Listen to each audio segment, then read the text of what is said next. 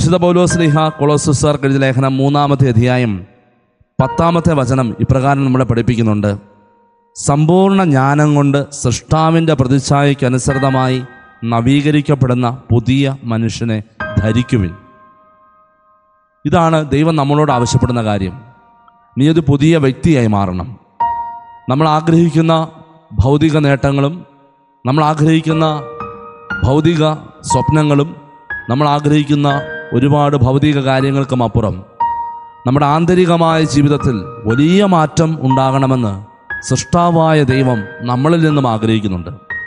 ഞാനും നിങ്ങളും സ്വപ്നം കാണുന്നതിനേക്കാൾ വലിയ സ്വപ്നങ്ങൾ നമുക്ക് സ്വപ്നങ്ങൾ നൽകുവാൻ കാരണക്കാരനായ ദൈവം നമ്മളിൽ നിന്നും ആവശ്യപ്പെടുന്നുണ്ട്. പുതിയ മനുഷ്യനെ നമുക്ക് ധരിക്കാം. എന്താണ് പുതിയ മനുഷ്യൻ്റെ പ്രത്യേകത? പുതിയ മനുഷ്യൻ്റെ പ്രത്യേകത സുവിശേഷങ്ങളിൽ നോക്കുമ്പോൾ നമുക്ക് കാണാൻ സാധിക്കും.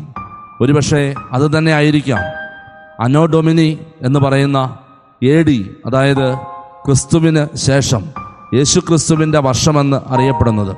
യേശു ക്രിസ്തുവിന് ശേഷമുള്ള വർഷം അറിയപ്പെടാൻ കാരണം ഈ പുതിയ മനുഷ്യൻ ഒത്തിരിയേറെ ഈ ലോകത്തിന് നൽകിയിട്ടുണ്ട്.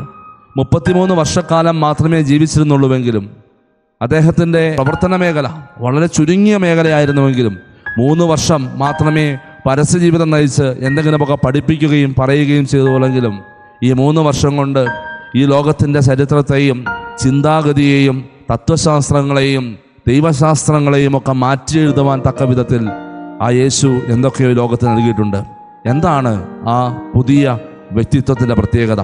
ആ പുതിയ മനുഷ്യൻ്റെ വലിയ പ്രത്യേകത എന്താണ്? ആ പുതിയ മനുഷ്യനെ ധരിക്കുവാൻ പൗലോസ്ലീഹ ആവശ്യപ്പെടുക മറ്റൊന്നുമല്ല, പുതിയ മനുഷ്യൻ സ്നേഹത്തിൻ്റെ പൂർണ്ണരൂപമായിരുന്നു. ദൈവം സ്നേഹമാണെന്ന് നമുക്ക് വെളിപ്പെടുത്തി കിട്ടുന്നത് എൻ്റെ പ്രിയപ്പെട്ടവരെ ഈ സ്നേഹം തന്നെയായ യേശു ക്രിസ്തുവിലൂടെയാണ്. അപ്പോൾ പുതിയ മനുഷ്യൻ്റെ ഏറ്റവും വലിയ പ്രത്യേകത സ്നേഹമാണ്. വേദനിപ്പിക്കുന്നവരെ സ്നേഹിക്കുന്നത് പുതിയ മനുഷ്യൻ്റെ പ്രത്യേകതയാണ്. വഞ്ചിക്കുന്നവരോട് സ്നേഹം കാണിക്കുന്നത് പുതിയ മനുഷ്യൻ്റെ പ്രത്യേകതയാണ്. ഒറ്റിക്കൊടുക്കുന്നവൻ്റെ കാല് കഴുകുന്നത് പുതിയ മനുഷ്യൻ്റെ പ്രത്യേകതയാണ്. അവനെ ചേർത്ത് നിർത്തുന്നതും അവനെ തിരികെ വിളിക്കുന്നതും പുതിയ മനുഷ്യൻ്റെ പ്രത്യേകതയാണ്. തന്നിൽ നിന്ന് അകന്നു പോകുമ്പോഴും അവരെ തേടിയിറങ്ങി തിരികെ കൊണ്ടുവരുന്നത് പുതിയ മനുഷ്യൻ്റെ പ്രത്യേകതയാണ്. ഈ പുതിയ മനുഷ്യനെ ധരിക്കുവാനാണ് കർത്താവ് നമ്മളോട് ആവശ്യപ്പെടുക.